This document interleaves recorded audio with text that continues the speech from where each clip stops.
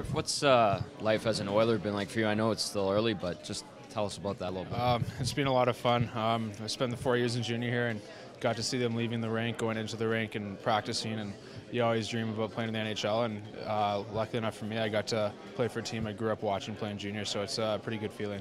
Reassuring to know a team really wants you, and especially given how much they gave up to get you. Yeah, it is. I mean, I think they're a bit different than the Islanders.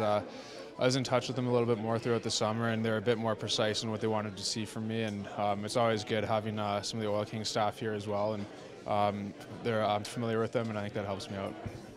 Last time we talked to you was at the informal skate, and you didn't have a great idea on the expectations. Do you have a better idea now on what they're looking for from you? Yeah, I mean, I know I'm not going to come in here and run a power play or anything like that. I'm a smart guy. I want to be a good shutdown guy and a guy they can rely on, and hopefully just get the job done and play a simple game. And you feel like you and Greiva can be that shutdown pair for this team? I think so. I mean, he's a good veteran guy. He's played well in the NHL, and I've seen him play a few times, and luckily that I got to be paired with him, and I can learn a lot from him. Griffin, just what will it take to solidify a spot on this back end? There's a lot of guys, a bit of a logjam on you right now, but how do you kind of assert yourself there? Yeah, there is, and I think that's good. I mean, it pushes each other and it makes each other better, whether you're on the team or not. You have to keep fighting for a spot. But yeah, I think that I just got to prove that I can play a good shutdown role, keep it simple, not try to do too much, but be a coachable player as well.